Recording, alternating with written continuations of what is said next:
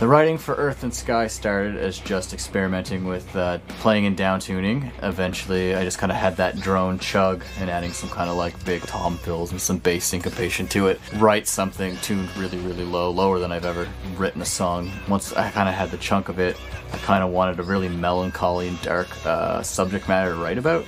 Being freedom fighters and rebels in World War I and getting massacred by an army that just blows through your town seemed like good subject matter.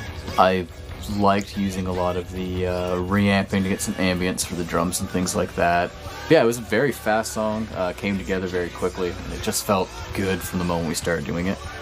I think what changed the most from the demo to the final recording is the vocal overdub in that middle section. It was just kind of meant to be like a guitar counterpoint, but I feel like in the middle of recording it, I thought sort of a VO kind of thing would be really good here.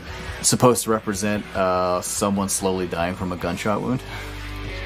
I was hoping to give people a weird counterbalance to the heaviness of the song, and at the end it's just the melancholy sound of someone dying. And I'm hoping to give people panic attacks when they listen to it.